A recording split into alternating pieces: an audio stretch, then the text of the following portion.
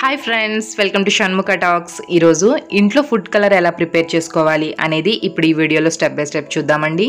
ముందుగా నేను 2 క్యారెట్స్ తీసుకున్నాను. ఆ క్యారెట్స్ని పైన పీల్ అంతా తీసేసుకోవాలి. తీసుకున్న తర్వాత అటు ఇటు కూడా సైడ్స్ కూడా కట్ చేసేసుకోవాలి. ఇప్పుడు మనం చెక్కుకున్న క్యారెట్స్ని చాప్ చేసేసుకోవాలి నీట్గా. ఇప్పుడు ఇది మనం ఫుడ్ కలర్ అనేది మనం న్యాచురల్గా ఇంట్లో ప్రిపేర్ చేసుకోవచ్చండి. ఈ ఫుడ్ కలర్ అనేది మనకి చాలా రోజులు నిలవ ఉంటుంది. సో మనం చెక్కుకున్న క్యారెట్ అంతటిని ప్లేట్లో సమపాలంగా పెట్టుకుని మనం పక్కన పెట్టుకుందాం. ఇప్పుడు అలాగే బీట్రూట్ కూడా తీసుకుందామండి. ఒక 2 బీట్రూట్ని, వాటిని కూడా మనం ముచ్చుకలు కట్ చేసుకుని పైన ఉన్న తొక్కని కూడా మనం పీల్ చేసేసుకోవాలండి. బయట కొట్టుకునే ఫుడ్ కలర్స్ కన్నా ఇది న్యాచురల్గా చాలా బాగుంటుందండి. మనం ప్రిపేర్ చేసుకున్నది న్యాచురల్గా ఉంటుంది. అలాగే మన హెల్త్కి కూడా ప్రాబ్లం అనేది ఏమీ ఉండదు. ఇప్పుడు మనం బీట్రూట్ని బాగా చాప్ చేసేసుకోవాలి. బయట కొనుక్కునే వాటి వల్ల మన హెల్త్ పాడవుతుందండి. ఇలా ప్రిపేర్ చేసుకుని మీరు ఒక గాజు సీసాలో పెట్టుకుని ఎప్పుడు కావాలో అప్పుడు మనం యూస్ చేసుకోవచ్చండి. మనం బాగా చాప్ చేసేసుకున్నాం కదా ఈ బీట్రూట్ని, ఒక పళ్ళెంలో సమపాలంగా పెట్టుకుని ఎండలో పెట్టుకోవాలండి. ఒక రోజంతా ఉంచేస్తే మంచిది, బాగుంటుంది, బాగా త్వరగా ఎండిపోతుంది. నాకు ఈవినింగ్ అయ్యేసరికి ఇలా అయ్యిందండి. చూడండి, ముట్టుకుంటే ఇంకా కొంచెం చెమ్మగా ఉంది, అంటే మనకి ఇంకా డ్రై అవ్వాలి. నేను 2 డేస్ అనేది ఎండబెట్టాను వీటిని.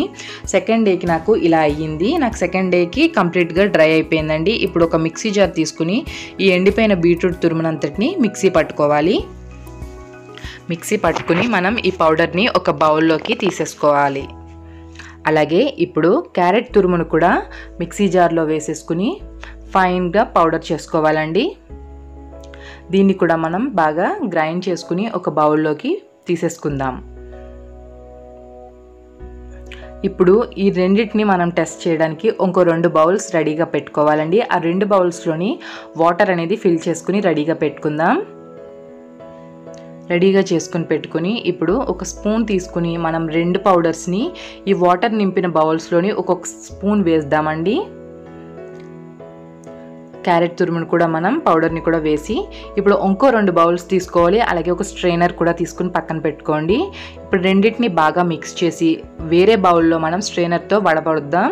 ఇప్పుడు ఫస్ట్గా మనం ఇది క్యారెట్ పౌడర్ని మనం వడపోద్దాం. చూసారు కదా కలర్ ఎలా దిగిందో, చాలా లైట్ కలర్ అండి. ఇది మనకి కేసరికి పర్ఫెక్ట్గా ఉంటుంది న్యాచురల్గా. ఇప్పుడు మనం బీట్రూట్ పౌడర్ని ఎలా మనకి అయ్యిందో చూద్దాం. న్యాచురల్ కలర్ చూసారు కదా, బీట్రూట్ కూడా చాలా న్యాచురల్గా ఉంది, మరీ ఎక్కువ రెడ్గా కూడా కాకుండా. చూసారు కదా ఫ్రెండ్స్, న్యాచురల్ ఫుడ్ కలర్స్ ఎలా ప్రిపేర్ చేసుకోవాలో. ఇది రెసిపీ మీకు నచ్చినట్టయితే లైక్ చేయండి, షేర్ చేయండి. అలాగే ఇప్పటివరకు మా ఛానల్ ఎవరైనా సబ్స్క్రైబ్ చేసుకోకపోతే సబ్స్క్రైబ్ చేసుకోండి. Thank you for watching.